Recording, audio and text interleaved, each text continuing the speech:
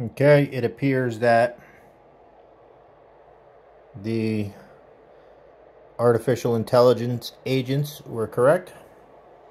If you get a toroidal coil, a toroid, it's from an alternator, and you wind two coils 180 degrees apart, and you apply alternating current to both of them at 90 degrees phase difference, creates a virtual rotating magnetic field within the core.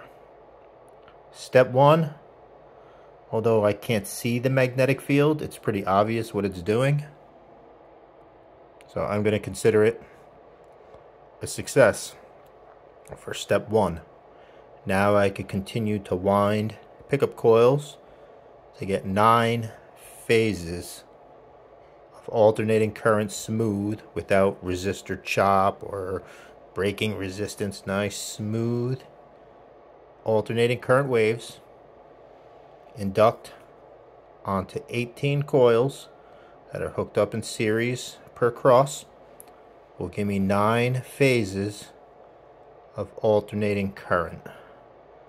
Now that is one little thing here, one little $15 audio amplifier replaces a huge complicated Arduino setup.